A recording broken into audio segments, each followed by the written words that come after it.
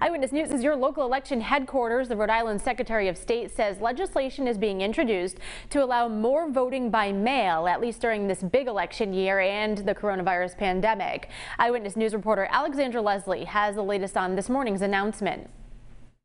As we know, Rhode Island's presidential preference primary was set to be at the end of April, but it was pushed back to last week due to the pandemic. The Secretary of State's office reports 83% of all votes in the presidential preference primary were cast by mail. But there were some problems. The Secretary of State's office acknowledged there were about 1,600 mail ballots not received in time, but noted that was in line with previous elections. The Secretary of State's office also noted some mail ballot applications for the June primary were undeliverable, but added this is helpful in the lengthy process of removing outdated voter information.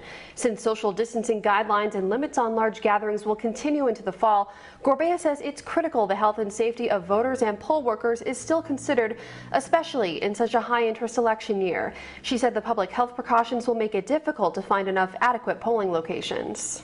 There are places like nursing homes, assisted living facilities, and senior centers. Those will likely be out of the question. The other area that's going to be really difficult is recruitment of poll workers. Many poll workers are in age categories that are especially vulnerable to the virus. And voters may also be uncomfortable being in spaces with large groups of people. The proposed bill does not eliminate in-person voting. The Safe and Healthy Voting in 2020 Act would still allow this and establish a 20-day early voting period for voting done at the polls. It also extends the deadline for ballots to be received 3 days after the election if postmarked by Election Day. For more details on the proposed bill, we have all the details on WPRI.com. I'm Alexandra Leslie, Eyewitness News.